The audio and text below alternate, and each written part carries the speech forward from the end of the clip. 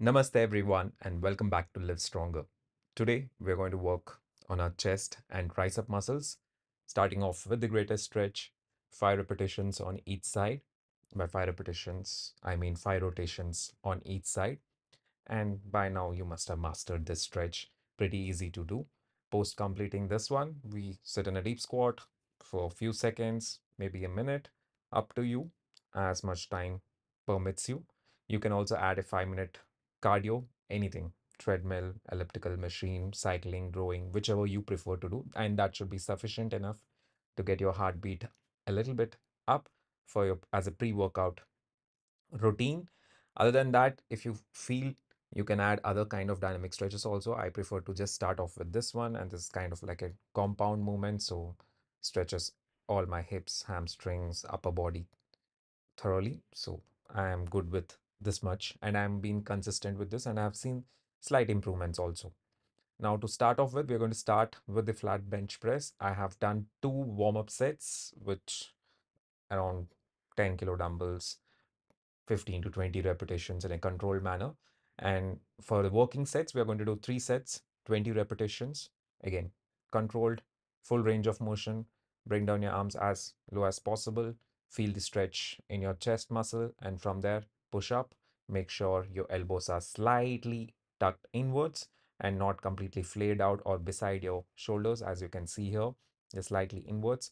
And from there, focus on squeezing your chest up, so that will help you furthermore. You want your chest up and forward, so slightly an arch in your lower back will push your chest up a little bit, and that's natural. Your lower back has a natural arch, so you can use that to push your chest up a little bit. De-shrug, basically push your shoulders down, and then from there you push back up, creating that squeeze in your chest muscles. Go slow and steady.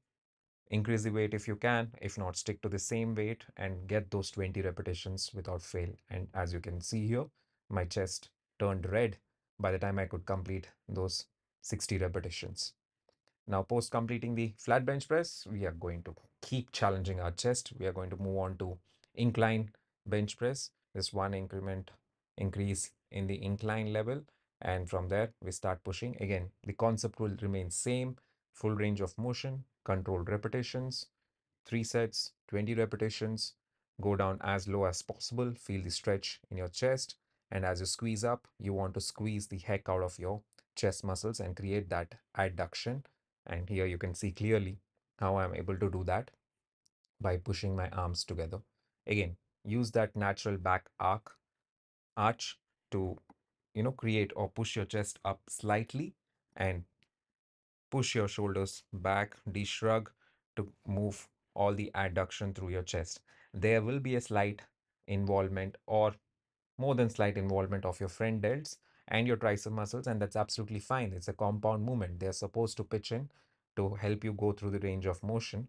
So don't try to completely eliminate those muscles. Those muscles will work, they will do their job, but focus mostly on the adduction through your chest muscles, and you should be good to go.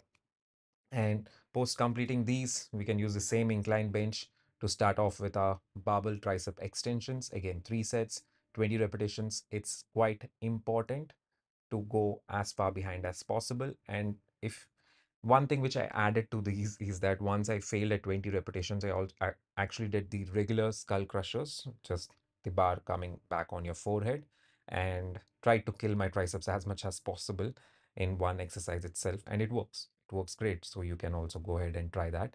But make sure you take this uh, like you can see me doing in this video. Take your arms as far behind as possible, creating that stretched position for your tricep long head. And from there, when you try to push the barbell up, your muscle has to work really hard to get it high back up. And since it's already in a stretched position, even at the highest point or the end point, they are still challenged in terms of the weight. So even a light weight will challenge you. Try to get all the repetitions done. And once, if you feel it is not enough, you can always finish off with a regular skull crusher, and that's a killer way to finish off any exercise, basically doing the shortened path and exhausting out entire muscle group as a whole.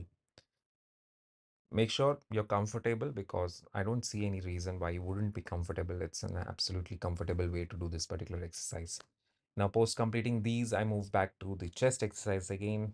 Now, this time, cable crossovers. Luckily, the cable crossover machine is available. If not, you can always use a chest fly machine to do this exercise. Again, some kind of a fly wherein you can have some kind of pull behind and from there create that adduction movement. Remember, chest muscle is all about adduction. The more adduction you do, the more blood you pump there, the more muscle development. So pretty simple exercise. I set the cables just about shoulder height. Made sure the cables are always in line with my elbows, not way above, way below, always in line. Again, pushing my chest forward to create that adduction. And as you can see, how I'm able to create that adduction, pushing my chest muscles, both my pec muscles, as close as possible, squeezing them together, cueing to get my elbows together. Not possible to touch my elbows, but the more I try to do that, the more squeeze I create in my chest muscle. And as I go back, I try to control it. I don't just drop it back. And the cable is always under tension. The weights are never resting. So I'm constantly working hard to get the adduction going on. Now, you might need a little bit of figuring out the right angle for you. So take your time, use one set as a warm up, and then get into your working sets. Post completing those, we can use the same cable equipment to start off with our cable tricep extensions, a simple behind the head rope attachment, cable tricep extensions. Again, training that long head in a stretched position. Now it's completely stretched. And from here, when we push up and go down, the stretch is not lost. So the muscle is constantly working. At the same time, we are also contracting it. So good job there with the exercise. Now, one thing I want you to make sure is that if you're not comfortable doing it standing, you can also sit down. I don't see a reason why you can't sit down and do the same exercise as long as the bench or whatever you're sitting on doesn't hamper the cable's path. It should be a free path wherein you can freely move your arms. Make sure you get complete extension of your elbows. So you have to push up all the way. Remember, we are pro full range of motion. So push up all the way and come down all the way. Let your triceps feel that stretch in your triceps as you go down. And that's it. We are done with that part of the exercise. Next, we are going to do the cable push downs. Again, single hand. The reason why I switched to single hand is that last time I have done it, or previously when I have done it, I felt a lot more uh, in terms of range of motion. I felt a lot more availability in terms of I'm able to extend my elbows farther because the rope is not restricting how much I can go back. So doing it single hand helps me.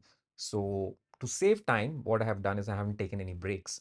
So I've taken a weight which is just enough to exhaust my muscle out at around 20 repetitions. And once I'm done, I simply switch sides and continue doing the push downs. Now, if you're not able to do 20 repetitions, you can also do 10, 10, 10, 10, and in that manner, accumulate those 60 reps or whichever way. Even if you're able to do 20 in the first go and then you're only able to do 15 or 12, you can switch your arm, do another 12 repetitions, come back to it. In that manner, accumulate all your 60 repetitions.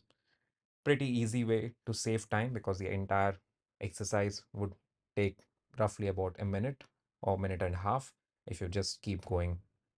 And also, you don't occupy the equipment for a long period of time. So, pretty good. Don't have to stop anyone from using the machine.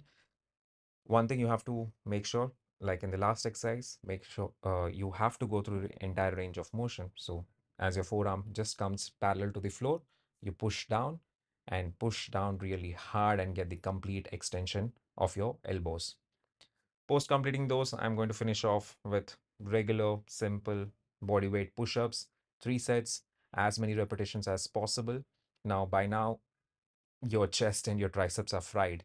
So whatever you can manage, if you're able to get 10 to 15 repetitions, awesome. If you're not able to get any, always remember, don't do half push-ups, basically knee down push-ups. I always like to increase the height at my arms. So you can rest yourself on a bench or on a box or on a step-up box to increase the height at your chest level. And from there, do as many push-ups as possible while keeping your body in a straight line.